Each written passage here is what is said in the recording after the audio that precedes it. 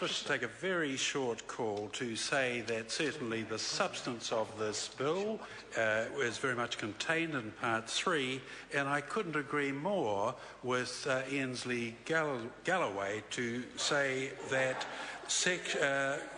Clause 50, prohibitions and restrictions on place of sale, is very comprehensive and over above the various places specified, says any other places or premises specified or described in the regulation. So it gives tremendous leeway. But then we go to Clause 61A, which allows the territorial authorities may have local approved products policy. And this is very relevant in Manurewa, where High Zone is next to a doctor's surgery, next to a shopping centre, and they are very, very concerned, but they now have the mechanism to be able to remove that from that area, and I think that's very satisfactory. It's something that the Select Committee did indeed amend appropriately.